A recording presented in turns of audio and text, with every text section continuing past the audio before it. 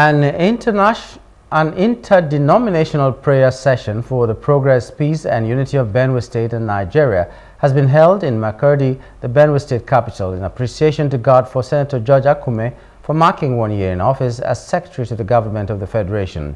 The prayer session began with a sermon calling on every Benue son and daughter to always pray and respect the leaders of the land to enable them deliver on the mandate for the people, stressing that whoever God has lifted to any position should be respected irrespective of their size.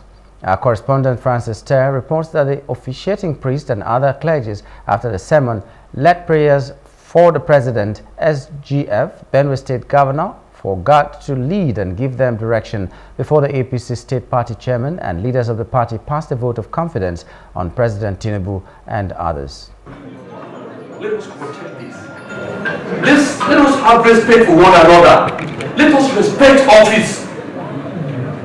Let us do what? Respect office. Whether he's small or is God choosing him? I mean, whether he's big or whether he has money or whether he has cars, so he's the one at the moment. Let us respect him. That's all. Let us know that it's anybody have done for us as a state or as a party. One, you will realize that today is 1 year in office of the Secretary to the Government of the Federation, who doubles as our leader and father of this party and the political leader irrespective of party of the state and the zone, which have been attested by all.